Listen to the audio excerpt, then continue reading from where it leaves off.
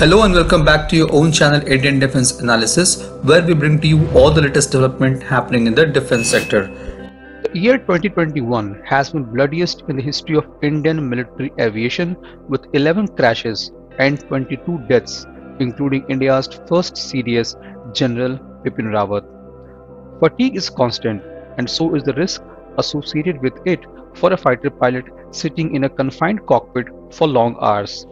While flying G-sorties looks cool, it is physically exhausting for the fighter pilots.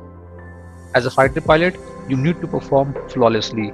Even minor levels of underlying fatigue may manifest into critical level of human performance, which can lead to fatal accidents.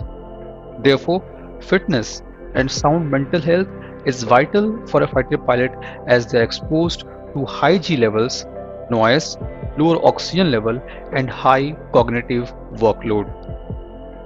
This puts a lot of physical, psychological, and physiological stress on the fighter pilots. The pilots have to fly for long durations, confined in a cockpit with little to no physical movement. This has adverse effects on the body and mind. With in-flight refueling, the flight duration has further increased, which further increases the fatigue and physical discomfort in the pilots, and thus increasing the risk associated to it. We have witnessed the Rafales delivery from France to India. The pilots flew the aircraft non-stop for over 7,000 kilometers and more than 8 hours of journey. Even though it was a subsonic flight, the pilot has to remain alert and carry out all in-flight procedures besides sitting in the same position in a cramped space for an extremely long time.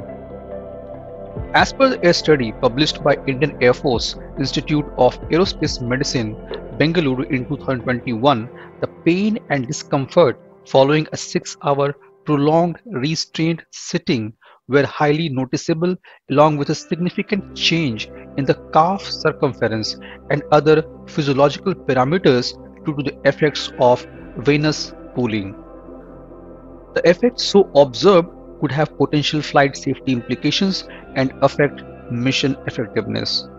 Due to all these challenges faced by a fighter pilot during the long range and tiring flight, Indian Air Force has started working on developing a real-time health monitoring system for the pilots. This system is going to be like a stick-on patch or a wristband like most of the fitness watches, which will continuously monitor and assess the fitness level of pilots. The sensor will be recording parameters like blood pressure, temperature, heart rate, and oxygen saturation level continuously at periodic intervals, and is integrated with aircraft's communication system so that the information is transmitted to ground control. In case of any abnormality, the sensor can sound an alarm, and air traffic controllers and medical specialists can take preventive or corrective steps by advising the crew on how to handle the situation. This will greatly enhance the flight safety, as a large proportion of aircraft accidents are attributed to human factors. It will also allow pilots to develop an understanding of their true fatigue levels during both rest and working hours. This was today's update. Please let us know what is your views about these in comment section.